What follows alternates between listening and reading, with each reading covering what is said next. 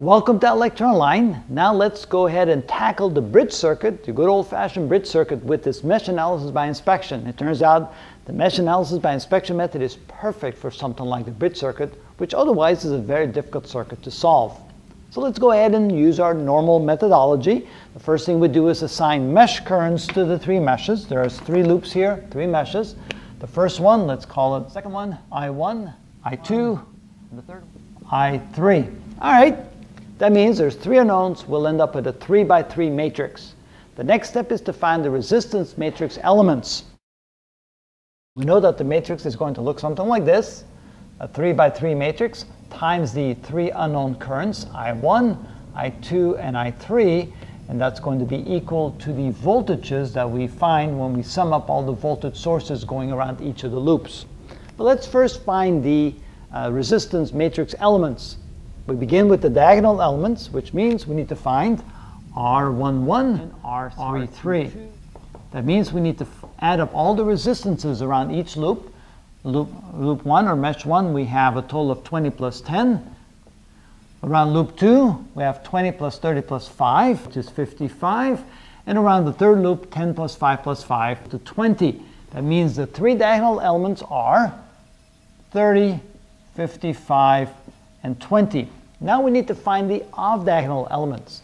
We need to find R12, which is the same as R21. So 1 and 2 share a single resistor, 20 ohms. We need to put a negative in front of that. That's minus 20, which means that this becomes a minus 20 and this becomes a minus 20. Next, we want to find R13, which is the same as R31. What is 1 and 3? What is common between 1 and 3? It's a 10 ohm resistor. We put down a minus 10, minus 10, minus 10. And finally, we need to find the R23, which is the same as R32, which is equal to the resistor shared by those two loops. Put a negative in front of that, that's minus 5, and minus 5. So now we have all 9 elements in the resistor matrix. We still need to find the voltages for the three loops. When we go around the first loop in the same direction as the current, we go from the negative to the positive end of the voltage source. That's a plus 100 volts. But the other two loops do not have any voltage sources, so we plug 2 zeros in. We're now ready to start solving for the three unknowns, I1, I2, and I3.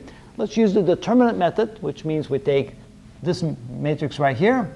We say determinant is equal to, and yes, let me put it right here. And that is equal to 30, 20. And then we repeat two more columns, 30 minus 10, and minus 20, 50.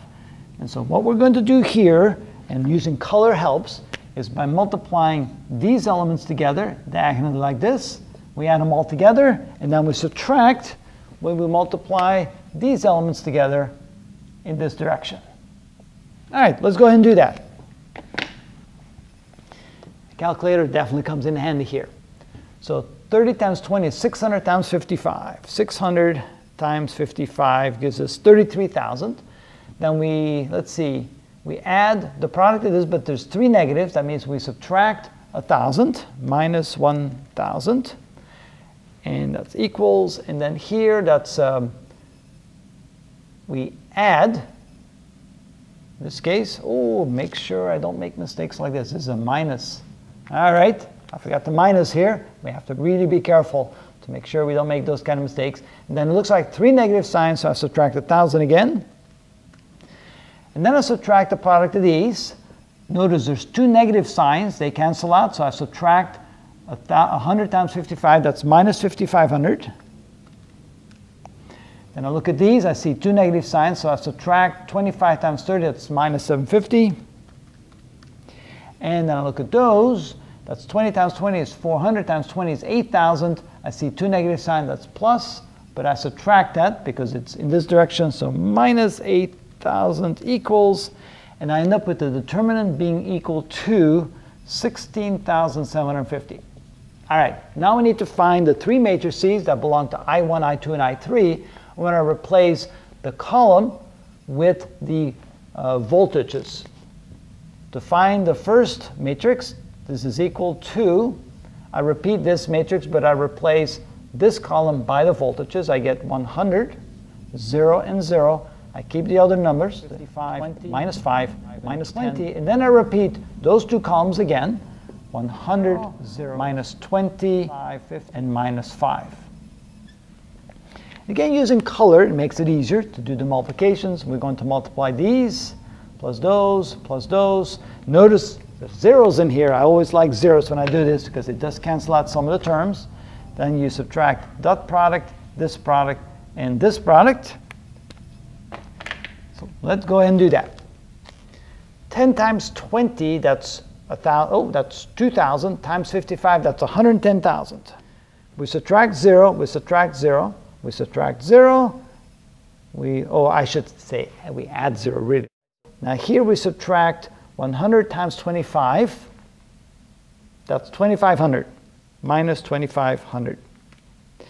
And then we subtract 0 again. So this matrix comes out to be 107,500. Quickly checking to make sure I didn't make a mistake. And yep, that looks good. All right, next one. Second matrix. Again, we copy this down, but now we replace the second column by these numbers right here, by the voltage elements. 30 minus 20, 20. Then we repeat the first two columns. 30 minus 10, 100, 0. That equals. Again, using color, makes it easier to see. We're going to multiply and this and subtract. We multiply this and this. All right, let's go ahead and do that. There's a 0 there, so that's 0. Here we have 5 times 10. Even though the negative, they cancel out. That's 50 times 100, that's 5,000. And here we have a 0, minus 0, and minus times a minus, that's a plus. That's 400 times 100, that's 4 times, that's 40,000 plus 40,000, that's 45,000 for this matrix. And finally, since I'm out of room here, I'll move over here. Matrix number 3 for I3. A little bit bigger. Again, we repeat these columns. 30 minus 0, and then repeat the first two columns. 30 minus 10 minus 25. All right, again, I like to guide myself using these colors. I multiply these elements together. I add them together, and I subtract when I multiply these elements together in this diagonal. Still plenty of zeros to cancel out, which is always good. Okay, the first diagonal, that's 0. The second diagonal is 0. The third diagonal, 5 times 20. The negatives cancel out. That's 100 times 100. That's 10,000. Subtract this, but I have a negative here that actually adds. So 10 times 100 is 1,000 times 55. That's plus 55,000. This is 0. That's 0. So this ends up being 65,000. Now I'm ready to find the currents I1, I2, and I3. I1 is equal to matrix 1 divided by the determinant. Matrix 1 right here was 107,500. I divide that by, and let's see, so we take 107,500 divided by 16,750 equals, I get 6.42 amps.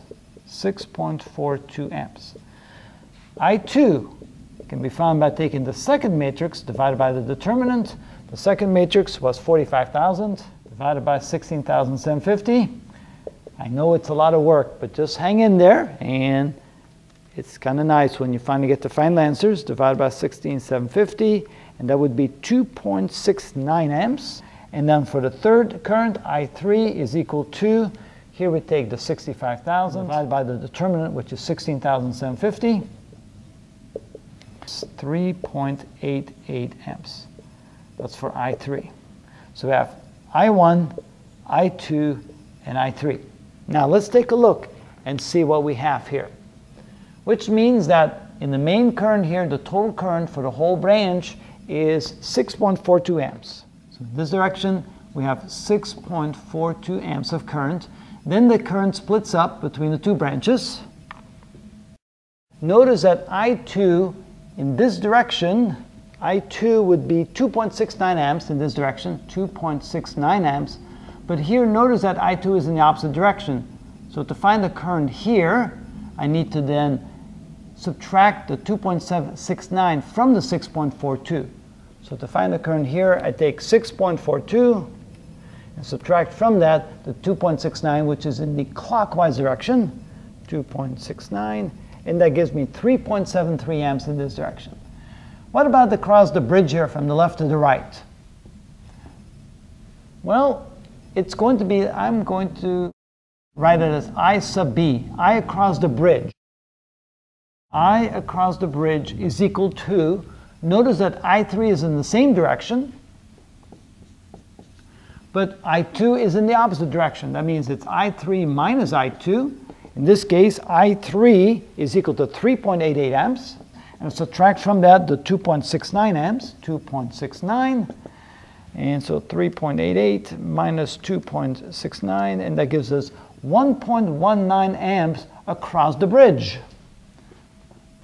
And then finally, we have I3 in this direction. I3 has 3.88 amps of current. But here, across a 10 ohm resistor, notice that we have the I1 in this direction, but I3 in the opposite direction. So this current will be I1 minus I3. I1 minus I3. I1 is equal to 6.42 amps. And subtract from that I3, which is 3.88 amps, which is equal to, that would be, well, let's just calculate it, 6.42 minus 3.88. But finally here we have 2.54 amps.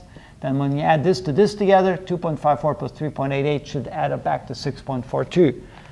Here you can see that this mesh analysis by inspection very quickly sets up the equations, and then it's just a matter of doing matrix algebra to find the solution to the three currents. It's a really good method, a really powerful method, and it can be set up very, very quickly. I really like the mesh analysis by inspection method. It makes it a whole lot faster and easier to solve these types of problems. And that's how it's done. Forgot the arrow at the end.